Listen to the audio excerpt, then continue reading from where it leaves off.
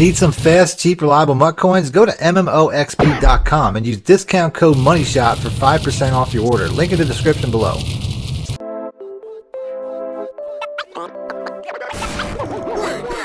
Welcome back, YouTubers and Madden fans. This is Madden Money Shot, sniffing out the Madden cheese as always. Got another top 5 video for you today. Today I'm going to be going over offense. I put out a video not too long ago. It was top 7 things on defense you can do before the play starts. And today's video is going to be on the offensive side. Now I'm going to have 5 things, audibles, adjustments, things to look for that will dramatically improve your offense. If you want to see more videos like this, as always, hit the like button and let me know in the comments section. I'll make sure to do more videos like this in the future. Other than that, let's get right into the video.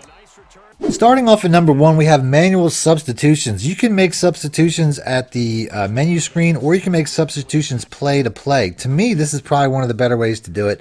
If you have a scenario where you know you're going to be throwing to a certain receiver, putting your best receiver at that spot just about every time, or your fastest receiver, makes the most sense. But there's more things you can do than that. On this particular series of plays I'm going to show you, I like to put my fullback at my third tight end position for a couple reasons. Number 1, he's going to be a much better blocker in run plays, which you're going to see in a couple of these plays here. Like I said, my fullback, a lot of people's fullback, a lot of teams fullbacks are always going to be better blockers than their third tight ends. As you can see right here, it really helps to seal the edge and to get my running back outside. But it also has the added bonus if you like to throw to that tight end spot. Typically your starting fullback is going to be a little bit more athletic, a little bit better of a receiver than your third tight end. As you can see right here, he makes another play, goes right through a guy and gets a big carry. There's also some plays that not a lot of people know about, but in this very same formation where you can actually run a jet sweep to the tight end slash fullback. Once again, I'd much rather have my overpowered fullback who has a lot more speed than my third tight end running that spot. As you can see, it just helps out in many different ways. I also find that substituting your power back whenever you're running inside is a good way to cut down on fumbles.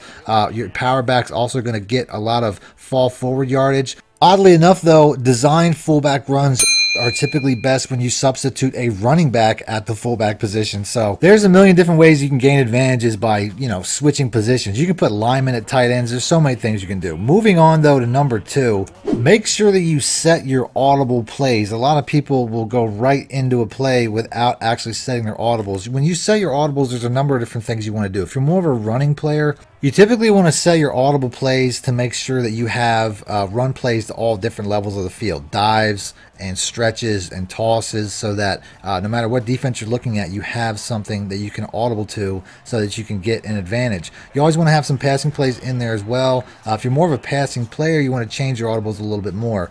Typically, if you're a passing player, you want to make sure you have one play for cover 2, one play for cover 3, one play for cover 4, one play for man. You typically want to vary your attack no matter what you do when it comes to setting your audibles. So no matter what defense your opponent throws at you, you're going to have something that you can audible to beat that, which is nice. It's a feature they added to Madden maybe last year, and it's something that I still don't find enough people use online.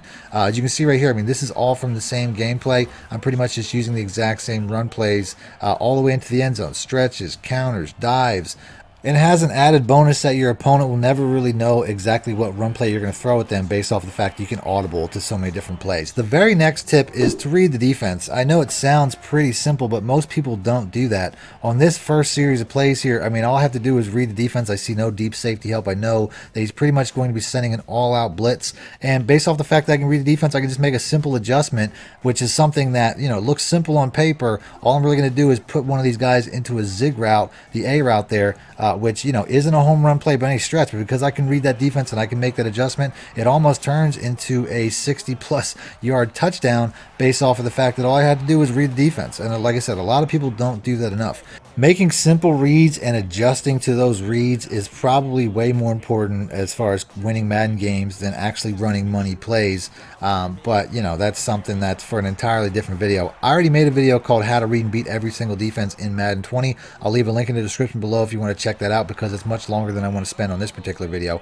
But you have to know how to read defenses. If you can read defenses, any one-play touchdown you're going to set up is going to be defense specific. Like this very next play here, my opponent's going to run a cover 3.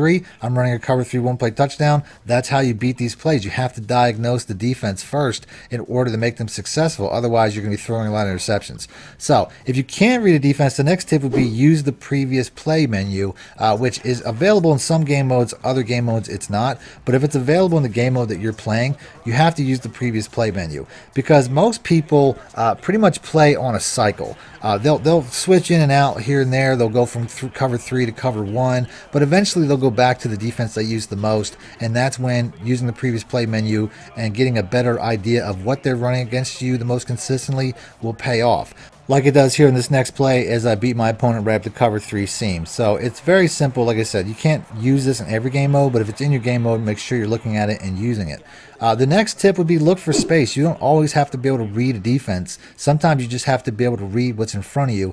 Here my opponent is trying to send an all-out blitz once again, which I'm going to try to beat with this zig route. But the second he tries to move this guy in to get a faster blitz, I immediately recognize it and I switch over to a flat route, because there's nothing now covering this guy into the flat, and I only need about 3 yards. So making that adjustment once again, you can see how, I mean, this cornerback played down a lot quicker than I thought, but you can see how I get the first down, which is all I really wanted. So anytime that you can read a defense and read space is going to be just as effective. So here once again, cover 2, he's pressing. Look at all the space between the cover 2 press cornerback and the safety. So I know that this streak will get open to the outside. I just have to wait for him to get past that first cornerback press, throw it outside, and boom, we have a big play. I probably could have caught and ran that for an even bigger play. Here's another scenario, exact same setup, cover 2 one more time. The play was supposed to be to the tight end, that's why I motioned him out, but the second that he pressed that cornerback, I know that that's no longer going to be open, and that the B route will be open over the top, because once again, that's where the space is. So if you can't read a defense, sometimes reading spacing is going to be more important. It's the same thing with run plays. You always want to be looking for space when it comes to run plays as well. Here I was going to run a jet sweep, but ultimately those defensive ends are a little bit further than my blockers. They probably would shut that down. So I decide to see, I see a nice big gap between the defensive end and the defensive tackle. I try to switch over to an inside zone in the same formation, and ultimately it gets blown up, but it's still a better call, because it looks like I would have got blown up on the outside as well. Here's a very similar situation. Once again, we have that exact same gap right over the guard tackle. I switch over to the inside zone one more time. He switches over and changes his defense. I don't know if he switched to a man coverage, which is what it looks like, but ultimately that gap went away. So I have to switch it right back to the original play. I then have to hurry up and try to run it so he doesn't switch his defense one more time. And even though this is a third down where most people would probably be too gun shy to try to run it in from 7 yards out, it works out. I get a wide open lane and take it in right into the end zone for an easy touchdown, would ultimately, put the game away. So that's it. That's the vid. I'm going to go and end the video there. If you guys want to see more videos like this, as always, like I said, hit the like button or let me know in the comments section. Other than that, thanks for watching, man. My shit out. Need more help or just want to show your support? Then head over to my Patreon and join my team, where you can get exclusive content like ebooks and bonus plays, as well as early access to my vids and more. Link in the description below.